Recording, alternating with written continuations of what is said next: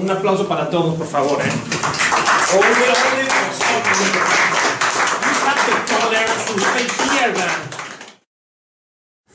Well, thanks to everybody. Thanks for coming here, and thanks to you, Ruben, for having us here and showing us these many wonderful things. Thank you. Gracias.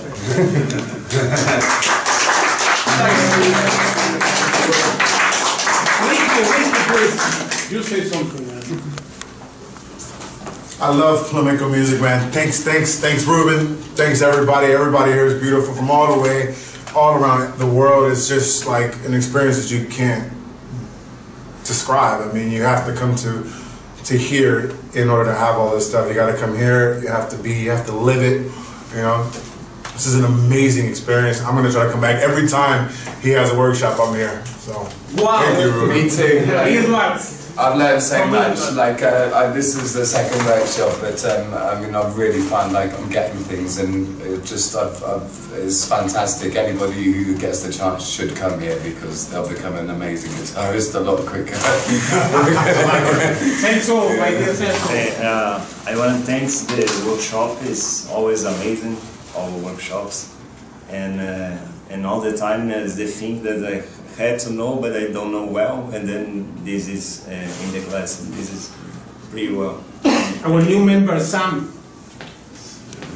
What do you think of Malaga? I love Malaga. You've been here for 1 week, probably. This is my first time at the workshop, and I'm first in a few words, but I'll try and say something. Back at England, when I wanted to know about flamenco, and this word duende gets bandied around a lot. It was annoying me because everyone says, oh no, you can't, you know, there's no kind of logic to it, it's all about spirit and it's all about this, and I thought, well, surely not. And I mean, as well as being, as what everyone else said, you know, inspirational and amazing, it really just tells you it, you know what I mean?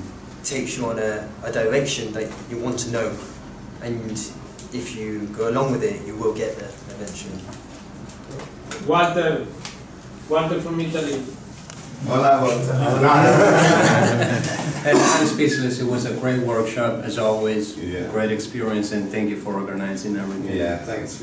Walter teach me this time. He's from Iran. He's from Iran. First workshop I'm here. I'm very proud to be part of the group, and I absolutely try to be here for the next one. And my advice to everyone that comes: practice. Take the lessons online, so you come more prepared. Yeah. Learn the fingering and then be here. Hello. My first workshop, fantastic experience, incredible performance over here. We really kicked ass. Yeah. And all thanks to Ruben. And it's like bona fide teaching of Paco de Lucia style. I never imagined in my life that I will even attempt to play Paco de Lucia, and now being here in Spain, it's like it will take me a month or two after returning to Boston to realize like how was I dreaming or I was so I make sure that my wife takes a picture to prove it that I was here. Wow. All the best. Thank you very much. That's not from Israel. And I will try to be here every time. You are part of our family, yeah. Yeah, I'm old enough to do it. I'm going to stalk Ruben. Thank you. Anyway. That's not from Israel. What is talking this guy? Please, Malaga is always amazing. People are amazing in the workshop. I made some new friends. Some that I knew from the old workshops. And let's say what I learned now, harmony is much more clearer in my brain. But although it's clear, you need to practice. That is clear. Wow. I agree with you, man. I also need to practice. And you know, good vibes. Nico from Buffalo, New York. The big player with the big player. He will present the new teacher will be with the peak in flamenco style. This guy. If I convince him to say something. How you like the worship? Say something. It's great. Sick. Awesome. Conor. I just want to thank Ruben for having us. Malaga is a beautiful city. I feel like I came in not having practiced much, just having just started the videos a couple weeks ago, but I feel like I've caught the bug. Thank you to Nico for convincing him to come. Putting the work in. His old friends, they say this is the referrals. And then Alan could not be missing, so I would record him. Yeah. Alan is very much part of our thing. What can I say that hasn't already been said? You know, you come to Malaga and you get to experience the beautiful city outside, but Ruben gives you something that really take away deep on the inside that provides such value, especially in terms of, you know, for an aspiring musician, you don't just learn Paco de Lucia, you learn flamenco, and in a way that's much more profound and deep than I've been able to get anywhere else. So yeah, and practice.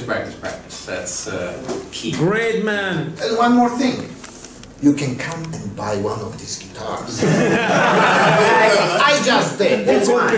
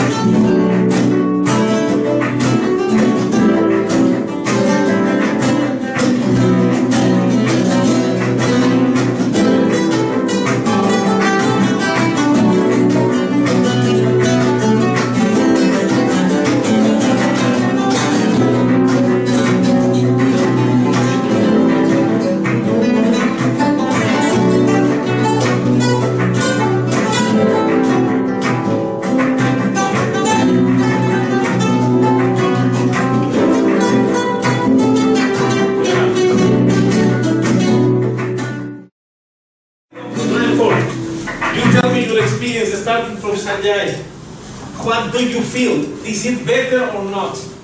It's much better. It's much better. If you listen what we played now and what was before. Yeah. Yeah, it's much better, isn't it? The biggest difference I hear in him. Yeah. It's just, you are great dancer in here. That's a big difference. Like, if you stop being afraid. It's not. I'm overthinking. Or maybe I think like, oh, if I go here, it needs to be this, then that, then this. You would prefer not watch? Yeah. Not to watch. So what do you feel they're playing? I feel like more connection with the sound. Before, I think that it has to be like I think of it more as a symmetrical number thing, like 1, 3, or 1, like 1, 2, 4. The eyes are just verifying the mechanic. But now I can like I can hear the sound and I can like take it in, like, oh, I didn't like the way that one sounded. So now I remember where that one is and that or how it sounded, and so then I can more so fit it into what I want to express. That is great. You know, one more thing. Yeah. When you see, wait a moment. I'm sorry. Let's listen to the wait. When you look, the mind starts planning ahead. When you have your eyes blinded, there is no planning. You go by feeling, and there is no schema printed in your mind. You just go and it's like, okay, let me see what I can do, and it comes out better than with the mind. That's the kind of paradigm. Yeah. Fantastic. Theo, what do you feel they're playing? It comes out. I don't know if it comes out better in my case.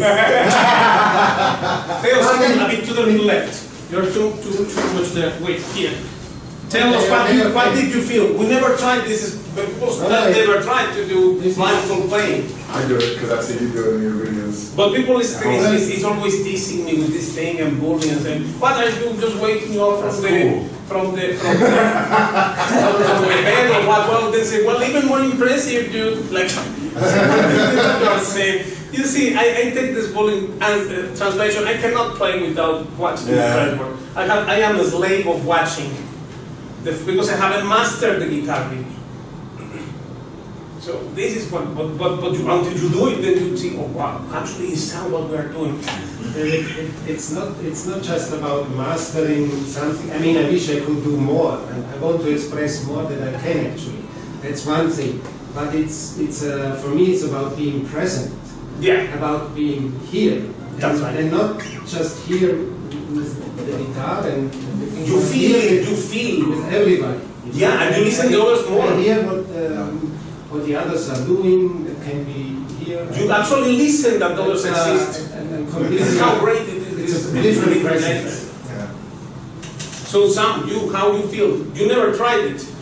No, I've never tried this. I think that at the moment I'm quite shit. No, you are good, but sometimes you lost the as I was playing,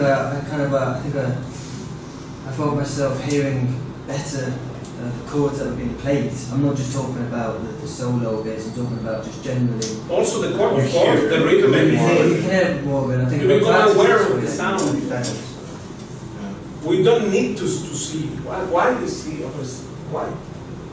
Actually, just people who lose one of the senses, like blind people, then their ear gets more sharp. Or somebody who gets blinder, I mean, deaf, has maybe some other senses more. Yeah. And so I think just like similar is like a simulation of losing sight, and then the sense of hearing is just augmented there. Yeah. It becomes prominent. You ain't what? Say something.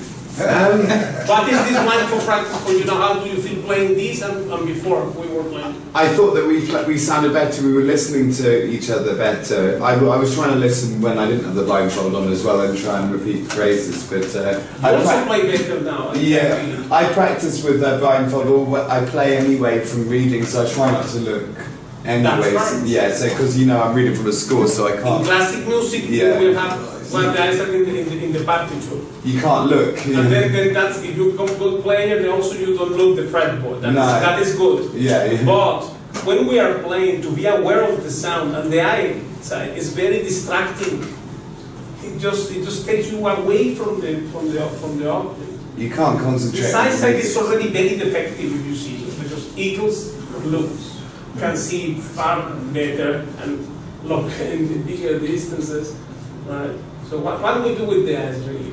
It's not a big deal. So if you eliminate this equation, your feel of the thing and your connection with sound, like we says, Walter, to me it was like the sound, like I would just hear crispier sound from everyone. Even the backing track, I would focus more. I could hear the soloing coming around. I could hear when it was my turn to play, and I felt a lot looser playing, meaning I wasn't thinking it was just going wherever it went. But you are present. Even on the tone, you know, like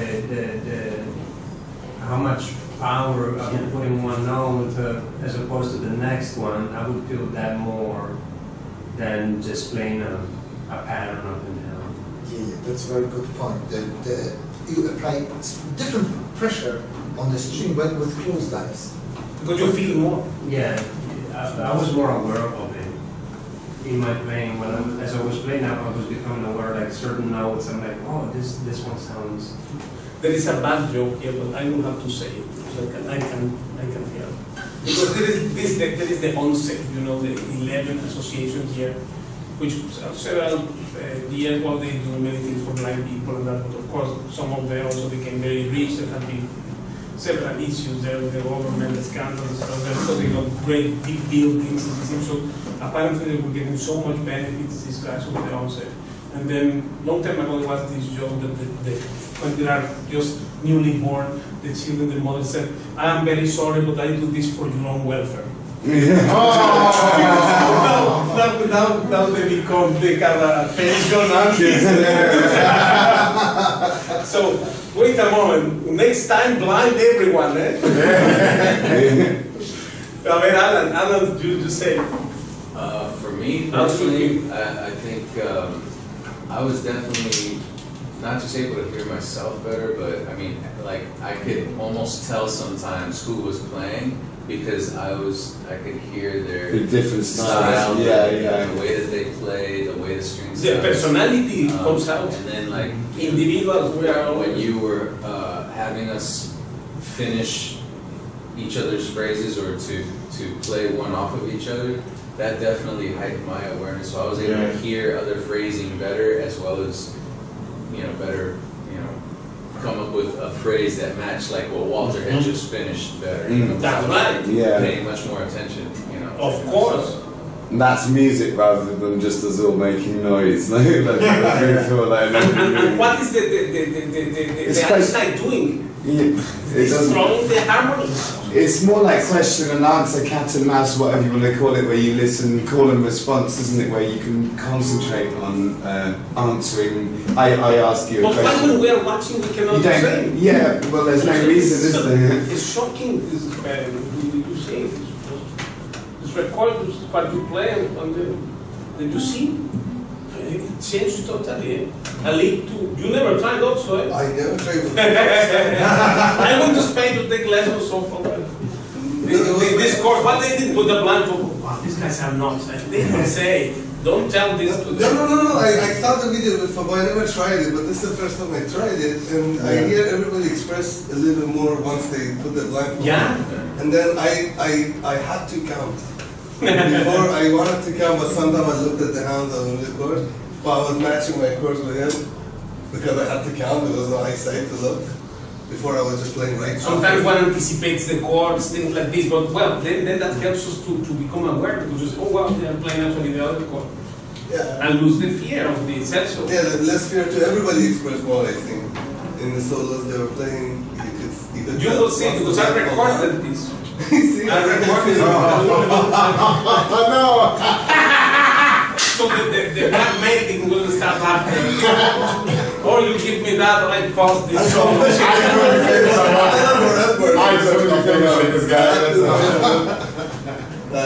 Celso, what do you say? I think it's the same. It's less mind, more feeling, and you you focus on the things that when you were looking, you wouldn't focus at all. You would start to pay attention on new things. On new things that were first? Yeah, that were in the place, but you were not paying attention. This will become very interesting thing to understand yourself technically on this. Also because, for instance, we studied the technique of Paco de Lucia and his style and that. But we cannot merge with him or become, you are always you. You see, you cannot merge with anything, you are you always. So therefore you learn from other teachers that logically, you know, this is how you learn from learning from a master, and you learn that and then you discover who are you. Right? You have to be you playing. And then therefore phrases and stuff, then of course there are more sophisticated, less sophisticated, with less technique, with more combination of skills, etc. These are variations there, but it's to find you. You need to find yourself. And then you come to know also you and your limitations and what you can practice better. Generally practicing also technique and skills with blindfold is also very useful. Anything you do with the blindfold will help. You save power like anything. Your bill will come down, can take more lessons. You can just put off the light, and Nesta will be very mad with us. The company of light monopoly here in Spain. Everybody hates them. So why? Because they're. I was less worried, you know, because before I was worried about the master class. Now I had this thing on, I didn't really care. Nobody sees me. Otherwise, one fellow has an orange shirt. Why the other guy has CPA? What does it mean? You're not thinking. You're not. It's a blind man. Sergio was more creative with blindfolded. It's also you were like more into melodic rather than schematic. The eyesight does a bad thing. Eh? Yeah. It actually don't help. But who says these things? Nobody. We do it. And that's why we are here from all over the world. Because here you learn what you cannot learn in other places. Because it will be or a crazy thing. Yeah. When I first saw you with the blindfolds, the video, I saw the video and he was just like with the blindfolds, and I thought to myself, wow, that's very cool. Like, that's very cool, like, and very hard. Like, and he knows the fretboard. And I already knew exactly what that video was going to be about. As soon as it opened, as soon as I saw the picture, I didn't even have to read the title. I just saw you with that on. I said, oh, he's going to say, like, you need to know the fretboard. And it just, and then boom. The whole thing was that. This is the difference between, when you train like this, that will be the difference between the Special Forces training and the Walmart cop. Go to Walmart, it's not the Special Forces, you know, they put them into the eyes, into who knows what. Yeah. You see, this training, it's better to be overtrained than undertrained. Actually, Korea kept saying, listen, and all the 15 advices kept saying, listen all the time. Because we don't listen, we are seeing. This is not a painting class. So now we do with another keys. Let's try one other key. So now what if we play, let's try this thing same here in B minor, so B minor. And also the division of things is becoming complex. Let's do one round each one.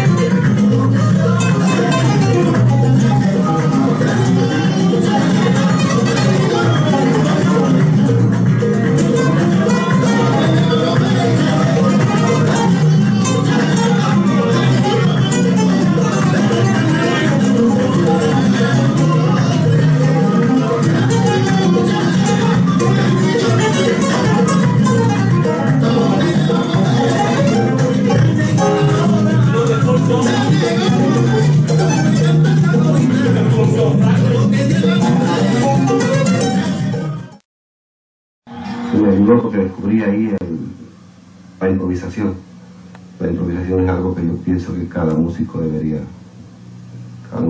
estilo que sea, del clásico, del flamenco, de cualquier otra música debería aprender, porque en la improvisación te da mucha libertad y a la vez te da mucho conocimiento de dónde estás tocando, de cómo estás tocando, de qué armonías están en cada momento, ¿no?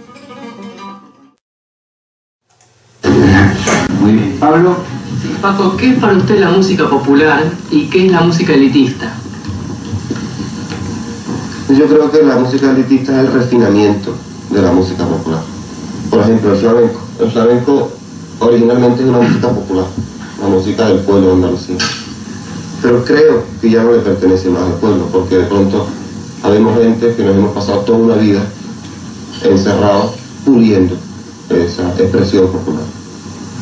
Entonces ha llegado a un nivel en el que el pueblo ya no tiene acceso, sobre todo a los matices que vamos consiguiendo la gente como yo, que nos pasamos muchas horas elaborando esa música.